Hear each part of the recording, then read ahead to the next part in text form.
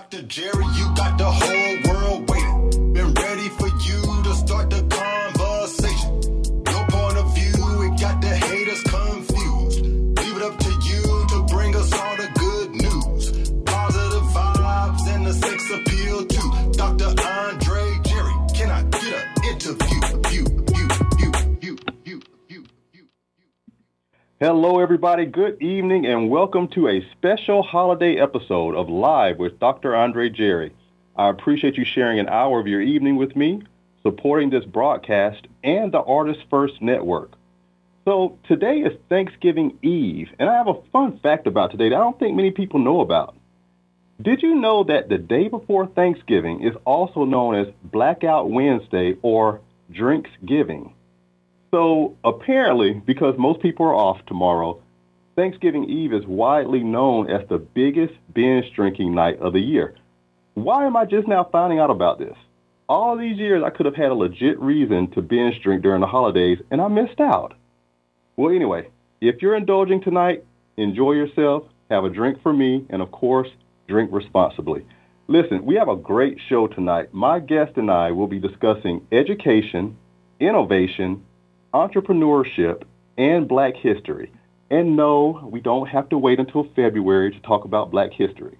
Black history is woven throughout the fabric of this great country, and it's always a relevant topic. But when we think about historic Black figures, we often think about the Titans, the MLKs, the Rosa Parks, Frederick Douglass, Harriet Tubman, Hank Aaron, and Muhammad Ali. And yes, we know that these are prominent figures that have left an indelible imprint on American society, and we salute them. But tonight, however, we are honoring the legacy of an unsung historic Black inventor whose groundbreaking invention that was patented in the 1920s impacted an entire industry and is still widely used today.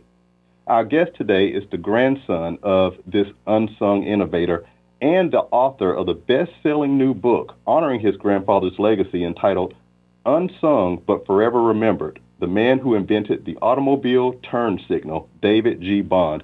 Please help me welcome to the show Dr. Stephen Bond. How are you doing this evening, my friend?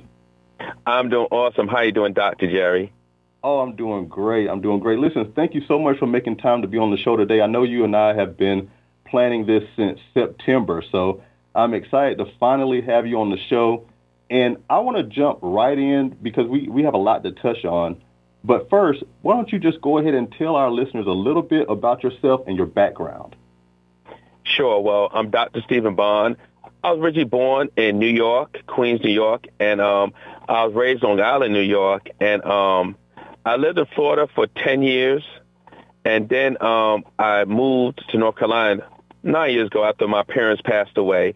And so I've been an educator now for the last 23 years. And education is something that's dear to my heart. I love teaching. I love education. I love just the idea of education where I believe that every student can learn. I love being in the classroom. I love making classwork and just being in class entertaining, engaging, and fun. You know, I've been known to dress up in different outfits. I've known to be outside the box, as some people like to say. And I just love teaching in general. For most of my teaching career, I've taught social studies, all genres of social studies, American history, world history, civics, economics, and AP history and government classes. And I've also taught ELA for about a decade, and I've taught science, physical science, and chemistry. And so I just love just teaching. You know, some about teaching that I have a passion for and just energy for. And the great thing about it is it's infectious to the students. And I think what makes me stand out as a teacher is that I love to teach. I love what I do. I love teaching the children. And I love just when I see the students get it and understand the concepts and ideas. And what's amazing is that even though I've been doing this for over 20 years, most of the students that I did teach, I still report them today. They follow me on social media. Some of them are teachers as well. Some of them became lawyers. And they say, Dr. Bond, I remember when you was Mr. Bond and, you know, you taught me in government class. You used to dress as a judge and we did court cases. Or they remember me teach about the Middle Ages and have a wig on my head and just being King Henry VIII. And so that love that I get is just amazing. And so that's just a little bit about me. Education is a big part of me. I'm also an author. I do consulting. I do trainings on teaching social studies and language arts, keeping it relevant, keeping it engaging, keeping it fun, and also not just sitting in the classroom for a whole hour where you can't talk or move around. To me, learning deals with movement, music, listening, poetry. It's a whole plethora of ways to learn, and more teachers, I feel, need to go that route. Right, absolutely. And listen, I want to tip my hat to you and to all of our educators in the public school system, but especially our black male educators, because as you know, only 2% of the nation's teachers are black males. So to say that you're an underrepresented demographic among educators is just really a gross understatement. And I admire the passion and the engagement and the fun that you bring to your learning. And I'm sure your students embrace, having a black man as their teacher, because it's just not very common. So I can imagine how well received you are by your students. Do you have a couple of stories that you can tell us about your experiences with students who have embraced your style of teaching? Sure. I have one student, and what's amazing is that this young man, he's one of the reasons why the book was printed. I taught him back in 2007. I was a history teacher, and before that point, I don't believe he had an African-American male teacher, with few and far in between. And so I taught him in geography. We have different things we did in class. I would dress up, and I would do activities like, we would write in different languages. So we would write like in Greek, write in Hebrew, write in different languages, even when we did African history. And so that really just made the learning fun. And so what's amazing is that he still follows me. And before I wrote my last book, he was one of the reasons why. I was on Twitter one day, and this young man follows me, and they were doing a post about little-known Black history facts, little-known inventors. And he puts in a post, he said, I want Dr. Stephen Bond to tell a story about his grandfather, how he invented signal light for cars, like he told us back in 2007. I was like, wow, he remembers me telling that story. And so what's amazing is that it really motivated me to say, you know what? I need to really write the story. I've written other stuff, but I was like, now is the time. I said, this boy put on blast, as the kids like to say. I said, you know what? He really inspired me. I said, I really got to work with it. Because when he did the post, a whole bunch of people commented. And it was like, it is true. And, I hate when people would doubt it. So I sent a picture of my grandfather. And I didn't want to send, because what happened later on, I did find his patent. But I told him, I said, my grandfather, David George Bond, did have a patent for it. And I said, you know what? Now I really have to do the research and do the work for this book. Right. And he was one of the inspirations I had. And there's a couple other young people who I taught. One young man, his name is Raphael, and I taught him in 6th and 7th grade. And I just coached him in flag football years ago, back in 2006. And, he was a great kid. And, I taught him not just social studies and science, but I taught him life lessons about being humble. Even when you play a sport, be humble. Yes. Just remember it's a team, not just you. And then found out a few years later, after I moved out of Florida, he's one of the top wide receivers in the country. And, I followed him. He's like, Coach Bond, Mr. Bond, you're one of the reasons why I became the humble athlete I am today. Because one year I actually reprimanded him and kicked him off the team for a while. And I'm going to make sure he hears the story. And then, he said to me, he said, Mr. Bond, you're one of the reasons why I am today humble and a leader and not selfish, and I'm a humble man. And he wound up getting a scholarship. He went to community college, and then he played for the University of Pitt for a couple of years with a leading wide receiver for 2 straight years. And he had a little semi-pro league, and he's doing well. And, just to see how he grew and matured, I saw him at some football game. I was like, wow, you're just swole. You're just built dude. And he was like, he said he thanked me and other teachers. And so one day I would always ask him I would say, well, what is your GPA? Yes, I know you're putting the numbers up, but what's your GPA? And he was all ACC as academic. All-America because of his grades. And those are stories as a white get into teaching because those are kids you root for. And also I've had students who dealt with different learning disabilities. Could have been dyslexia or ADHD or autism. And to see when they get older that they thrive in society, that they become teachers and doctors and lawyers, it's just amazing to see. One young lady I taught, and her name is Carmen. Yeah, I can say the name. And she got a doctorate in pharmacy. And I remember when I taught her back in 6th, 7th, and 8th grade, and you know when you teach someone, you're like, she's going to go places. She's just smart, loved to learn, and she was to learn the English language, but you knew, like, this girl's going to be somebody. And to see her now being a pharmacist, graduating with a doctorate degree, it's like, wow. I'm like, I remember when this girl was in my class, and I remember teaching her, and you just saw greatness in these students. And so those are just a few of the stories that I have been an educator, and especially when they remember you, you're like, wait, you remember me? And I taught you in 04 and 05 and 06, and so, and even up to a few years ago. And that's one of the reasons why you teach, because just when you know you've had an impact on people. You know, we have an unsung profession, but there are no doctors, lawyers, teachers, physicians, none of these jobs unless they had a teacher that helped them along the way. That's absolutely true. And I want to circle back to something that you mentioned. You mentioned that some of your students have learning disorders such as dyslexia and ADHD and perhaps some other learning disorders that kind of inhibit their ability to learn the way other students do. What are some of the challenges that you see that these students face, and how do you kind of level the playing field for them so that they have the same opportunity to learn as the other students? Usually what's interesting more than anything is that they need that confidence instilled in them, because many times what happened for so long, people gave up on them. Sometimes their parents gave up on them. Sometimes teachers have gave up on them, because kids know when you believe in them. Kids know when you care. Like, I give affirmations sometimes. Like, sometimes for a test, they'll have affirmation where they'll say, I'm great. I will be great, because greatness is in me. Right. And sometimes if I see them feeling a little bit low, I'm going to say, don't forget you got greatness in you. Don't forget you're wonderful. You're specially made. And that goes a long way. So usually that's the first battle, mentally, letting them realize that they're just as capable. And one of the strategies I do is, I've never been a teacher where you have to sit down and be quiet for the whole period. You know, back then, you move around too much. Oh, we're writing you up. What did I do? Well, and so you learn that kids learn by not just reading, but by writing, by listening, hearing music. And so I have my students write poems. I have them write plays. I have them listen to music.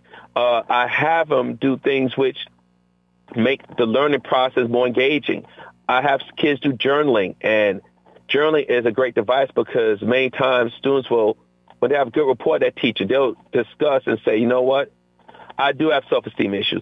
I do feel low on myself. So many times a mental battle is the first battle that you have to tackle with these young students. And then what happens, I tell them whether it's ADHD, dyslexia, or what have you, learn which strategy works best for you. Like if you have ADHD, read, take a little break, calm your nerves, take a deep breath, and then go from there. And what I also do, I do let kids walk around. They can dance, they can stretch out, and that helps with the flow of the blood, but also where it's not monotony. So it does not feel like work. And many times they'll say, Doc, your class go by so fast. I say, I know. And I say, it's why? Because I segment it. We'll read maybe silently for 10 minutes. But if you do that, you get a break for 3 minutes. So if you walk around or skip around, as long as we're not loud, you can do it. And so those little things help all those students. And why I tell students that whatever strategy works best for you, reading. With some students, have organizers with Venn diagrams or graphs or what have you, works well. I also let kids write it in their own way. If they want to write a poem about it, let them. If they want to sing or give different references, you let them do that.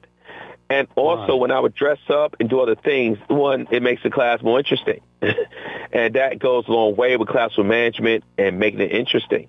But what I tell the students is find out what strategy works best for you, because I have ADHD, and I didn't learn that till my late 30s. And it was like, wow, It makes sense. That's why I understood these students, because that was me. And so I let them know my battles. I let them know when I had teachers write me off and say I was slow or just different or mediocre. And I just would tell them, I said, I'm not going to give up on you. And I tell them whatever strategy works best for you. Because you can be on medicine, but medicine can only do so much. I said, learn what style works for you. What style, if you're visual and you learn by visual stuff, that YouTube video can help you just as much as I can. That TikTok video where we were talking about the 8 parts of speech, you can learn that way. That video we did about the Egyptians, what they invented. You're watching it, you're listening, you're laughing, but at the same time you're learning. And so learning it also can be entertaining in a good way. And so I've learned those are devices. And sometimes I let the students say, you're going to teach the class. In other words, you're going to do the skit. You're going to do the play. You're going to decide how we're going to learn this activity. You'll find that they retain more of the lesson when they participate in that manner. Right. They sure do. Because, I'll be honest, sometimes teachers are scared to let kids do their thing. They're scared that the class is going to get rambunctious and off the chain. and so they play too conservative. And it's like, when you coach in a sport and you go for the juggler, you say, I'm just going to be reckless. Sometimes you got to just be a little reckless and say, you know what? They're learning. That's fine. I did it this way. They're drawing. They're cutting things out. They're making word walls. It's working. Let them do it. Let them, as long as they're behaving properly, let them do it. If they want to give a speech, let them give a speech. Now, there's certain rules, certain language we're not going to tolerate. But I want to hear their opinion, and that's what helps, letting those kids become individuals and in a lot of ways teach themselves. I'm giving them just like the template for what they need. But they're digging in and researching for themselves. They're making the work for themselves. Like in my world history class, we're going over the Greeks. And so I let them have the Greek alphabet. Next thing, I have one student, she wrote a whole paragraph in Greek letters. I said, Dr. Bob, I want you to read it. So I said, listen, Greek is not my first language. I have to read this slowly and surely. but what these students were doing, they were making their own paragraphs. They're doing their own work. They're like, we can make our own plays. And that empowers the students. And what they remember more than anything else is I gave them that liberty. Like, they know I'm fun, but I'm firm. I give a certain structure. Right. They're not going to say what they want. They're not going to misbehave. Because I teach manners. They're going to say, yes, sir, yes, ma'am. They're not going to say, if I call them and they say, what? No, it's yes, not That's what. Important. And so I saw that old school in me being 48 years old, and they get that from me. And so teaching is not just in that book on that website. It's that life lesson, persevering. And I told a few students today, I said, you persevered. You read that prompt. You may have been a little frustrated with some of the words trying to pronounce it. You may have got a little off track, maybe felt a little hyper or, just a little disoriented or lack of focus. But I said, you bounce back. Right. And that's what it's about. And many times, those are the smart students, the ones on the spectrum, dyslexia, ADHD, they have the creativity. And you have to let that creativity bloom and blossom. Because what happens many times, teachers will try to inhibit them. Oh, no, you can't do that. No, you can't do it that way. Let them do it their way. Absolutely. Don't be rigid. Yeah. Because every student learns differently. And I wish more teachers, especially when I was coming up in school, it's like every teacher wanted to force students to learn the exact same way. And you really do your students a disservice when you do that.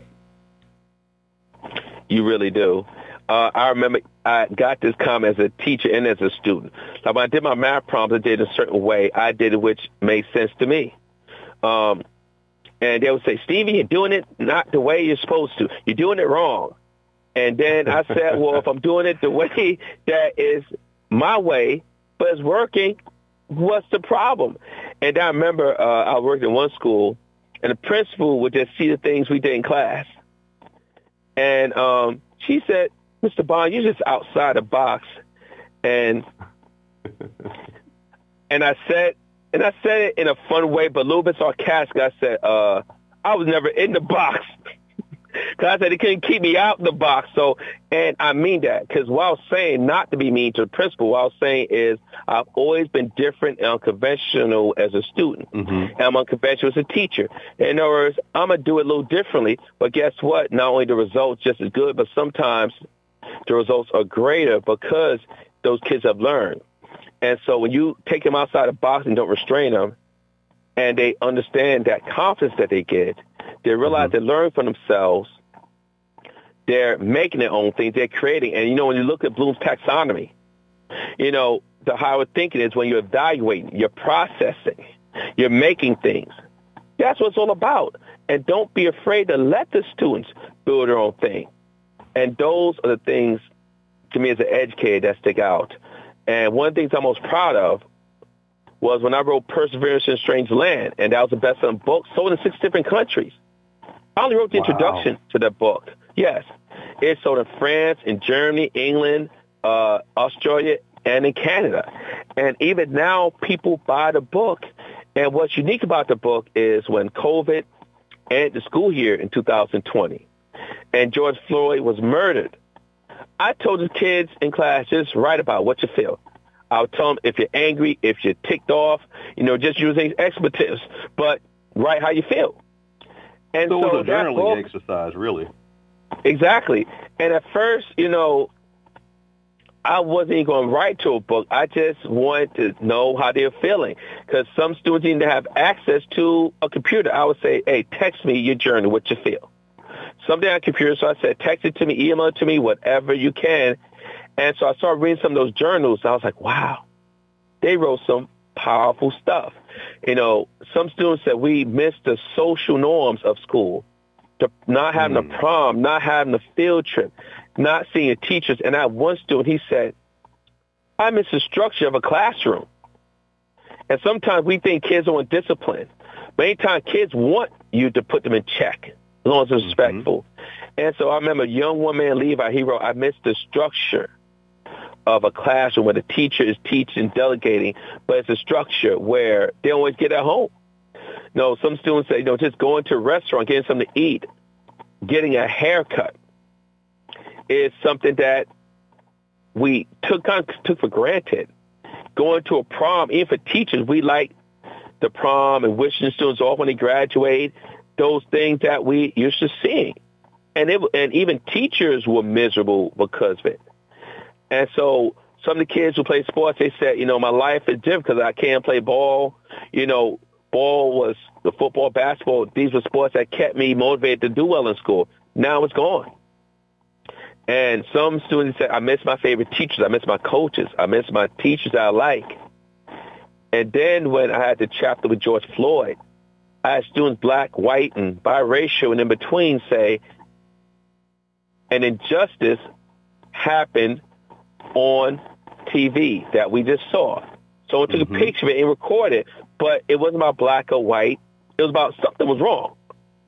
Yes, you can say race, but the point was that something was done wrong, and young people were saying something had to be done. And so they wrote that before, the case was finished. But here's what they were seeing. They were out of school because of COVID. So they're at home, they're bored, depressed, miserable. And now they see this happen with George Floyd, then later Breonna Taylor, because that didn't come in the news till weeks later. And so these kids remember that. They felt the trauma. And, looking back now, it was very hard for these students. Depression was big. Anxiety was big. Because at first they said, we'll get this when we close for a few weeks, school. We'll be closed in a month. Oh, no, we're going to be closed for the whole year. And that just was tough. I had one girl named Lauren McCoy, and she said, Mom was a nurse. She said, the hard part for me is that when my mother comes home, I can't hug my mother because she's been around these germs. If I hug her, she gets sick.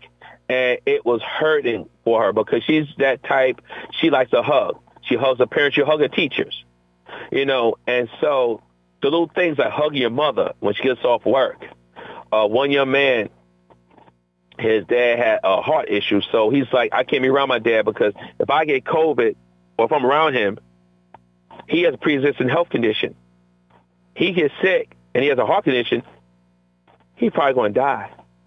So this was the platform for when that book was written. And that was the little part where I put word searches and puzzles in just to keep people getting bored. And then I get a little history biography, mini biographies, like not just Martin Luther King, but also someone unsung. Like, for example, Shirley Chisholm, who my mother met years ago, how she ran for president, how she worked in Congress, the ones you'll hear about often in the news. Someone like Emeka Evers, who was assassinated. In other words, some of the unsung people that you don't hear about in the movements, because, yes, it's great to hear about Martin Luther King. It's great to hear about Malcolm X. But what about the ones who also paved the way, but history doesn't always talk about much? And that's why I'm glad I put those little biographies in the book. Mae Jemison, the first African-American female astronaut, so a little biography on her. So people that you may not hear about on a day-to-day basis, I did little biographies of them for their accomplishments and their relevance in history. So I love that this book, not the one that we're featuring tonight, but Perseverance in a Strange Land, your first book, I love that you use this as an opportunity to allow the kids to journal and write about stuff that they were seeing in the news, stuff that they were feeling traumatized by, stuff that has been impacting them. And a lot of them had an opportunity, since they were at home a lot, to reflect and think about some of the things that they maybe used to complain about, which was the structure and the rules. But when you take that away, the students are able to reflect and see the value in some of that structure that the teachers and the school provides for them. So this was a great exercise, and I love that you published it. And I definitely want the readers to go onto Amazon and whatever other platforms that you have this book, Perseverance in a Strange Land. You'll get to hear and read about stories that really are touching and that have impacted students in a way that kind of help heal them and get them through those transitional periods. Right now, we're going to continue this conversation in a moment, but right now I want to take a quick commercial break, and when we return, we're going to talk more with Dr. Stephen Bond about his new book and his grandfather's legacy. So stay tuned, and we'll be right back.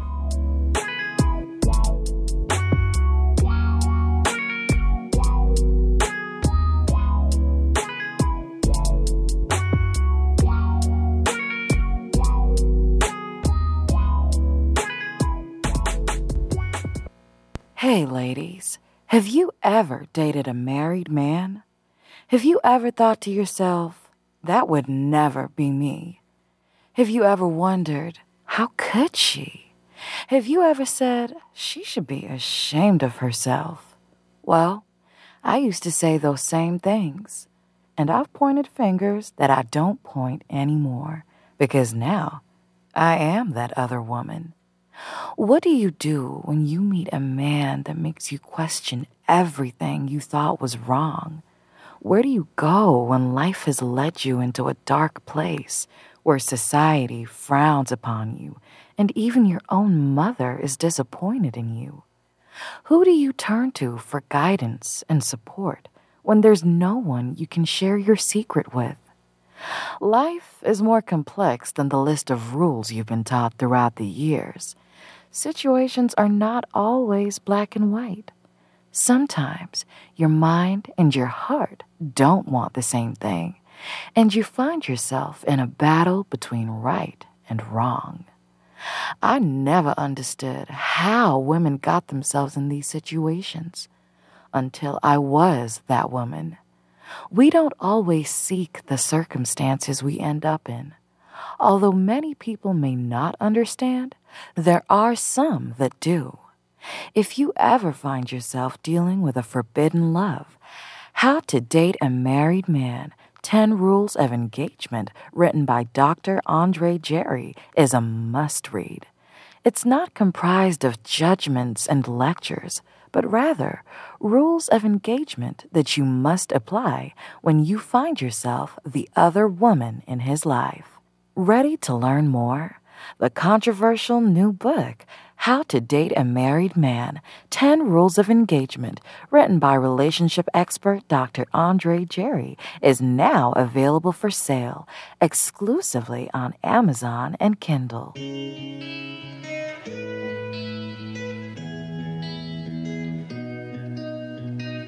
yo, Vaughn, throw the 808 on that. I told my wife and my mama I will only let that pain strengthen me. It's making me stronger. And I know I am the way I am 'cause of all of them traumatic experiences. I've been through some trauma. I'm ready for help finally. I'm ready to listen now. I wasn't ready then. I just wasn't ready. I know it took a while for me to actually want to smile more, but I've been trying to be a better man. And I'm getting better. Look, I kept my head above water when it felt like I was gonna drown. Absolutely nowhere to go. I had nobody around. Overwhelmed by the pain and suffocated by doubt. Man, it's just crazy to think that I still found a way out. I did it on my own too. Who am I kidding? Gotta thank my wife 'cause I couldn't have done it without you. And I thank God every single day that I found you. If I die today, then a legacy is what I leave behind. But I promise, baby, you gon' be just fine. I hope we got time for to reach that line. Cross that line, then leave this life. I know a whole lot that be on your mind. Be hard for you to even think sometimes. But we know that time is coming, we can't avoid it. I just wanna live in the moment 'cause life is short. I told my wife and my mama I will only let that pain strengthen me. It's making me stronger. And I know I am the way I am 'cause of all of them traumatic experiences. I've been through some trauma. I'm ready for help finally. I'm ready to listen now. I wasn't ready then. I just wasn't ready. I know it took a while for me to actually want to smile more, but I've been trying to be a better man. And I'm getting better. I just wanna hold you tight and fall asleep in your arms. And any problems we face, they cannot go unresolved. I would trade my life for your happiness and the beat of a heart. You were the light to my path, you helped me see in the dark, and I found my way home. It all started off by you telling me I need to stay strong. I have every right to feel the way I do, and that I ain't wrong. But my feelings can't be expressed through my anger. Man, when I tell you I've been blessed with an angel, she keeps it real when she tells it. Her presence is angelic. Her love is my drug, her love is my psychedelic. Girl, I need you forever, I hope our souls live forever. And I don't know how that works, but God, I sure hope you let us. I told my wife and my mama I will only let that pain strengthen me. It's making me stronger. And I know I am the way I am 'cause of all of them traumatic experiences. I've been through some trauma. I'm ready for help finally, I'm ready to listen now. I wasn't ready then. I just wasn't ready. I know it took a while for me to actually want to smile more, but I've been trying to be a better man. And I'm getting better. I know it took a while for me to actually want to smile more, but I've been trying to be a better man. And I'm getting better. Man, I'm ready for help finally, I'm ready to listen now. I wasn't ready then. I just wasn't ready. You're back live with Dr. Andre Jerry.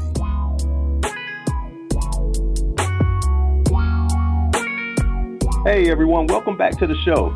So you just finished listening to the brand new track by independent artist Jill Brown entitled Better, produced by Von Make Hits, and is now available on all streaming platforms. And I want to congratulate Jill Brown on the success of his new single, which is now being played on Red 94.5 in Lincoln, Nebraska, and now other stations across the country. But remember, you heard him first right here on Artist First Radio Network. And if you're an author, entrepreneur, or independent artist who'd like your latest project featured on our show, send my team an email at livewithdrandrejerry@gmail.com and we'll get you set up. Now, if you're just joining us, our guest today is Dr. Stephen Bond, who is an educator and author of the best-selling new book, Unsung But Forever Remembered, which is a story which honors the legacy of the man who invented the turn signal, David G. Bond, who also happens to be his grandfather. So before the show, we talked a little bit about your background as an educator and some of the ways that you engage your students and your passion for learning. In this segment, I want to talk more about your book. But first, before we get into the book, tell us a little bit about your grandfather, David George Bond, his background, and why it was important for you to preserve his legacy. Thank you, Dr. Jerry. My grandfather was David George Bond. He was a simple but intelligent man from the country in a little county in North Carolina called Bertie, and he lived in Windsor, North Carolina. And so he was a man that did not have much formal education, really, until he went to an all-black boarding school in Martin County, North Carolina. And so before that time, he just worked in a sharecropping farm, harvesting peanuts, tobacco, and cotton. And so as he go up to the boarding school, he has a vision that says, you know what? Cars should have signal lights, because back then cars didn't have signal lights. You had to stick your arm out to signal left, right, the signal. Also, the brake lights were not lighting up or when you slow down. So my grandfather, at the age of 16, started inventing a signal light for cars, the blinker. And so he got materials from the school. He worked on it when he was done with his vocational classes and just be up building it. And then he got to a point where he had it working, where if you pressed it, when you pressed the light, it was signal left, right. And so it also would have a brake light. And so what he did, he had his sister, which is my great aunt, do an application to have a patent for it. And so at the age of 20, he had a patent March 3rd, 1927, and he had one of the first original patents for the signal light. And his had all the parts, the signal for left and right blinking, and also a brake light. And so to make this invention at the age of 20 was phenomenal.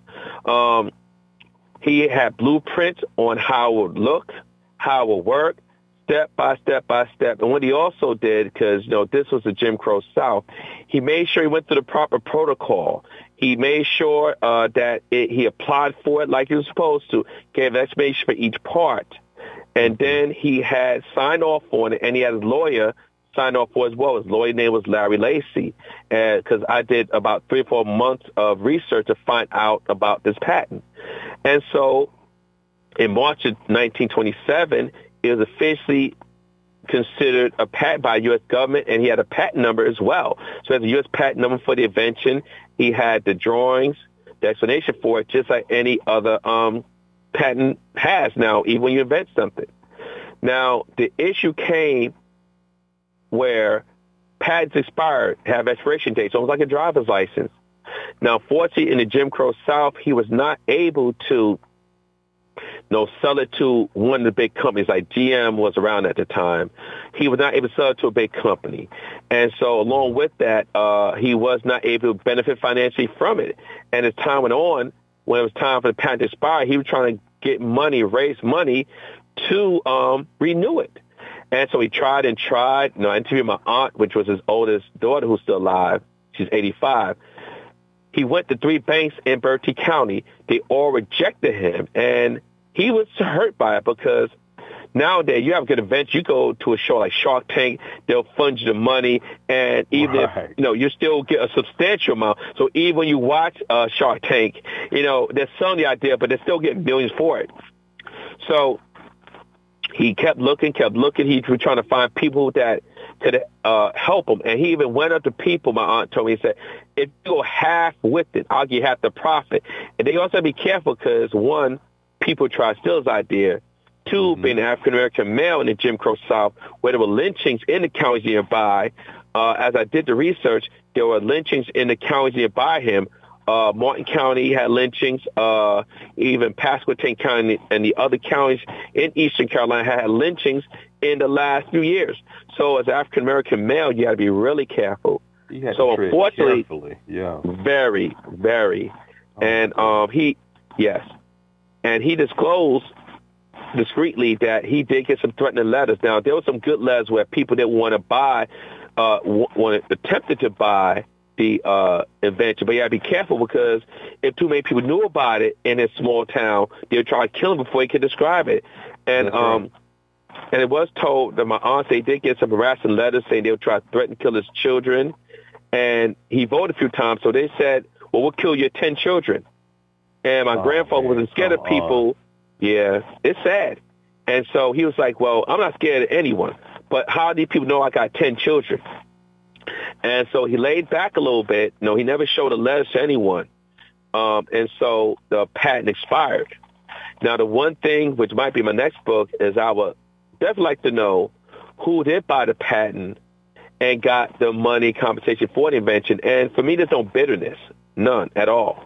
My question is, I just want to know because more than anything, I just want my grandfather to be vindicated. In other words, I want to pick up a book of inventors, not just Black History Month, and I wanted to say David George Bond had a patent for the signal light for cars. So get the credit.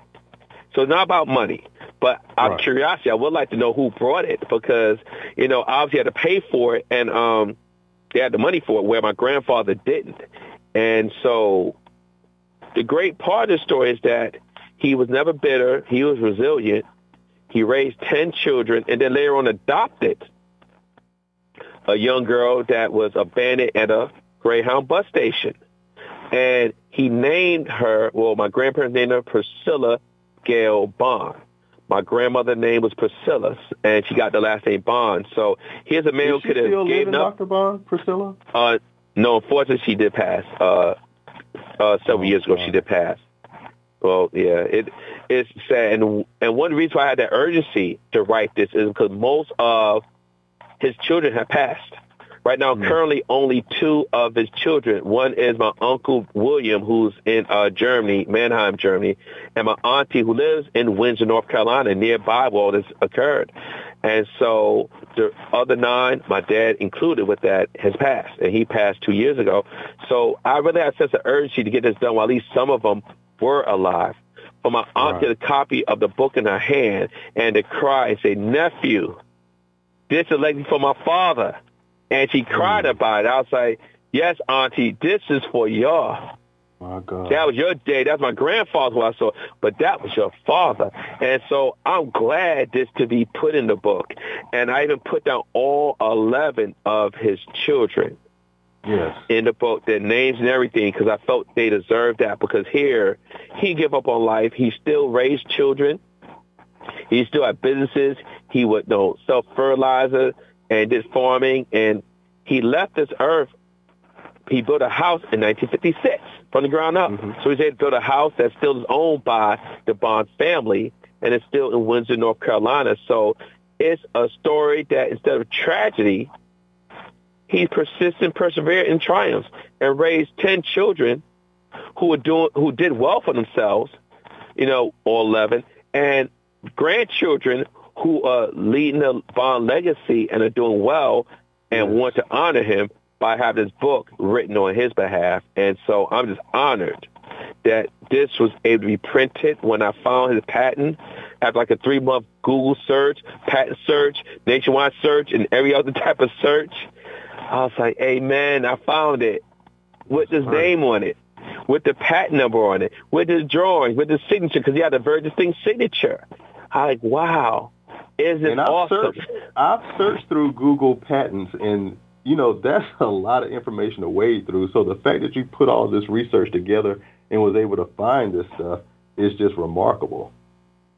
Well, thank you, Dr. Jerry. There were times when, I would be up late, 2, 3 in the morning, just trying to find it. I'm like, okay, I got to keep looking. And that was my motivation as well. But it took a long time. There were times I was like, you know what, I'm just giving up. But I was like, I can't. I said, I can find it. And so when I did, to me, that was the biggest accomplishment to find it, because when you have a U.S. patent number, it doesn't matter who bought it. It still has that number and the person who originally had it name on there. So it has a David George Bond, lived in Quitznah, North Carolina. And the date it was submitted, January 1926, and the date it was officially confirmed as a legal patent, March 3rd, 1927. So for me, it's just an honor. 20 years old when the patent got approved? Yes, he was 20 years old. That's it. And he was 16 when he started inventing. Teenager. Right. So that's what I was talking to you about yesterday when we had our pre-interview meeting. Your grandfather was really a prodigy.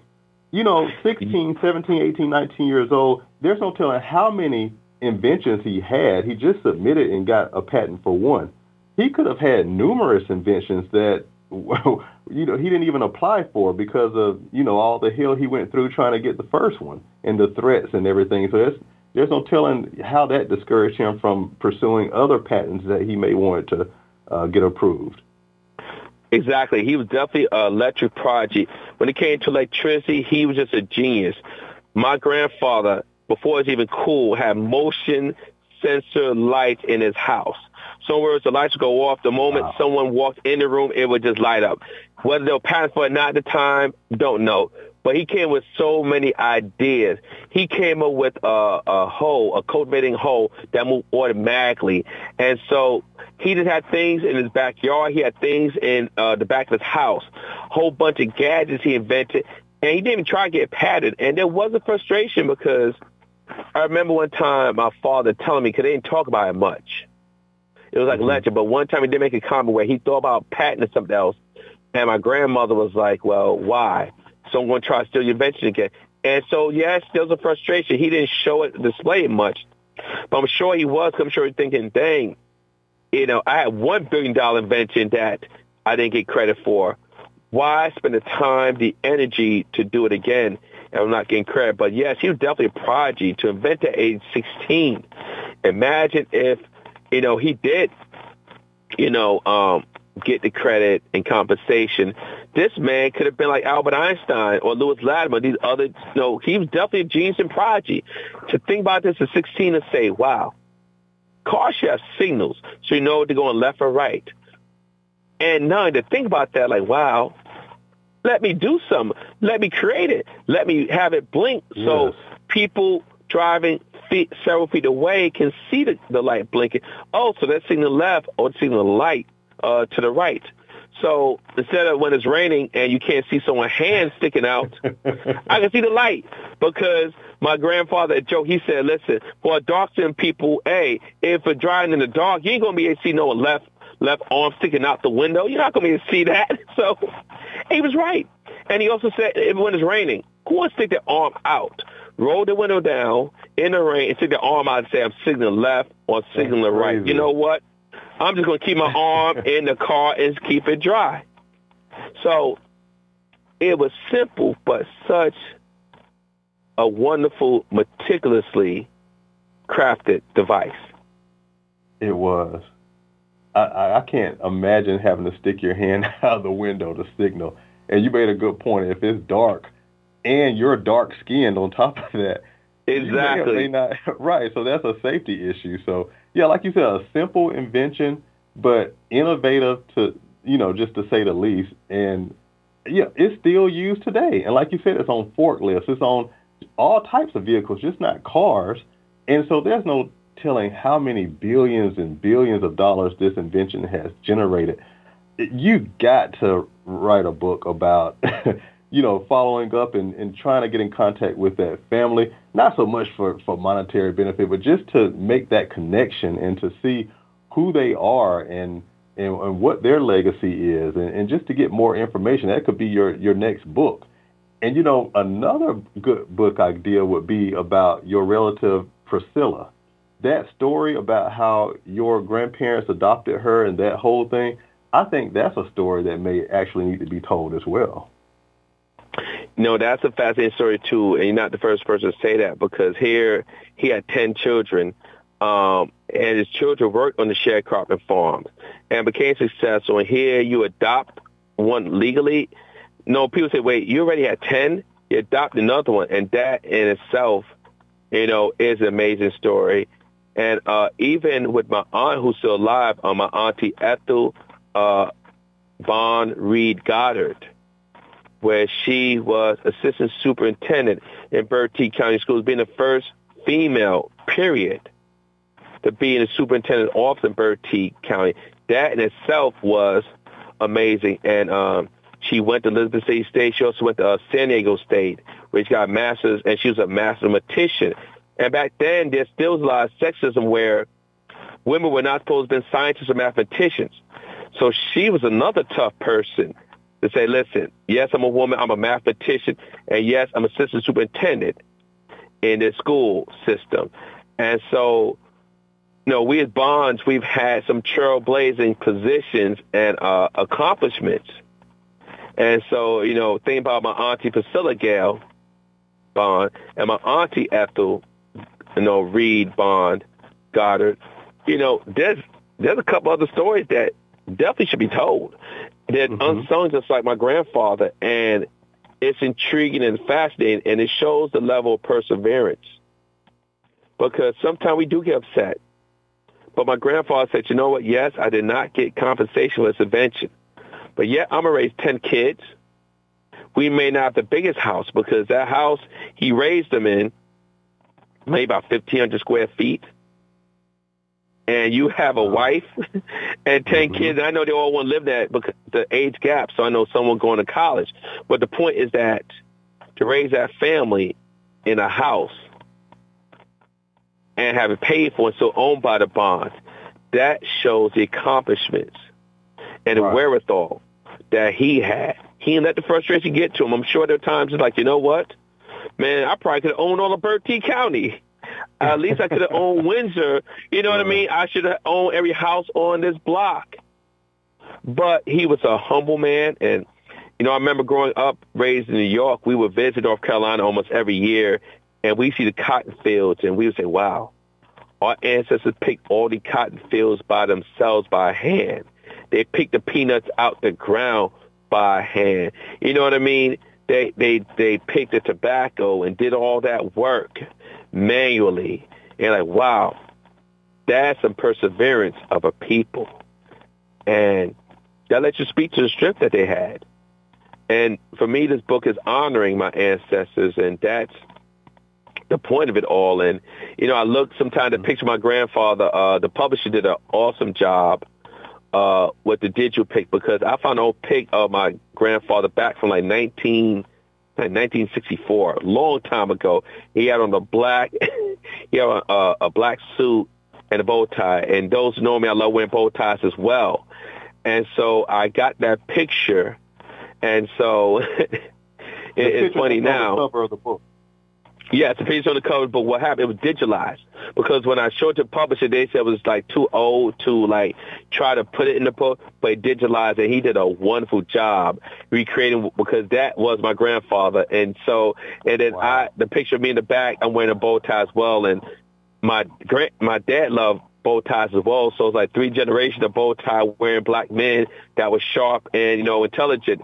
Now I would say between my grandfather, my father, myself, my grandfather and my father were more intelligent than I was, because my father was an engineer at Con Edison in New York. So electricity and understanding electricity was just in their DNA. Yes, indeed. DNA. Listen, everyone, this book is called Unsung But Forever Remembered, The Man Who Invented the Automobile Turn Signal, David G. Bond. I'm so glad that we got to have you on this evening, and we got to share with our listeners a little bit about your grandfather's legacy. I think he left a great legacy, not just the invention, but like you said, the 11 children and countless grandchildren who are, from educators to politicians, entrepreneurs, perseverance, not acquiescing to bitterness, although he had plenty of reasons to be bitter with the way he was treated and the way his invention was or legacy was kind of stolen from him. But I love that he had a persevering spirit, and that I definitely see that in you. I love the fact that you took the opportunity to do all this research. I know it took you a while to do it, but the book is really beautiful. It's a quick read, but I think that it's a story that needed to be told. I look forward to seeing you on TV shows and maybe some other productions coming down the line that may kind of further put your grandfather's legacy out there. But I want to thank you for your time today on this show. Before we wrap up, tell our listeners where they can connect with you online and on social media so they can find out more about you. Sure. My Instagram is Dr. Stephen Bond, one word, DrStephenBond. I'm also on Twitter, Stephen Bond 74.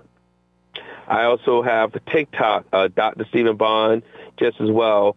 and both on my Instagram and also on my TikTok. I do have some of the videos I've done with my students from shooting basketballs and giving Supreme Court cases to imitating TikTok challenges. Like we did an imitation where they had to slap the teacher challenge where the student act like they were going to slap me, but they gave the breakdown of history of Supreme Court cases. And so we did parodies of it. We did also the crate challenge where people were just so silly on TikTok. They were going on the little crates and falling. And so I faked like I was going to do the crate challenge. And then I had a student, which I have every year, I challenged students could they memorize the preamble of the Constitution. And it got to the point if they could say the whole preamble of the Constitution, I'd give them $5. Well, one year it got to a point where I had to decline it and just give them $2 a piece. Got about 100 students remember the whole preamble. And so that video had about 20,000 views. That's the type of engagement we need from our teachers. But Dr. Bond, listen, we're running short on time. Thank you again for all of your passion that you put into your work. Thank you for the engagement that you have with your students. I know they'll remember it from years from now. So I'm pretty sure they'll circle back around to you after they've had their great success, remembering all the love that you pour into your work.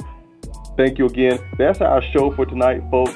Join us again on December 28th where I'll have comedian Freddie Beloy on. So that should be a really interesting and fun show. We'll see you again. Thank you again for tuning in, and have a good night, everyone. Take care.